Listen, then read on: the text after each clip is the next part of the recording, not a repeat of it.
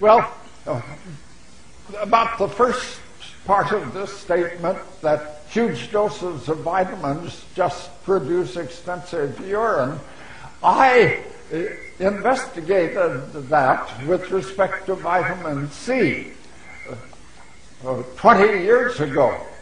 When I was taking 10 grams per day of vitamin C, I collected my urine for 24 hours and analyzed it. I found that I was eliminating 15% of the 10 grams. That is 1.5 grams in my urine.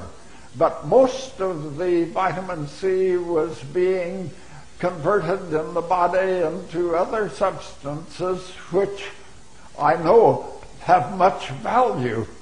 So the statement which I still see published by commentators, even a few physicians or medical or nutritional authorities, that if you take more than 150 milligrams of vitamin C in a day, you just eliminate all of the rest of what you have taken in the urine, is just not true.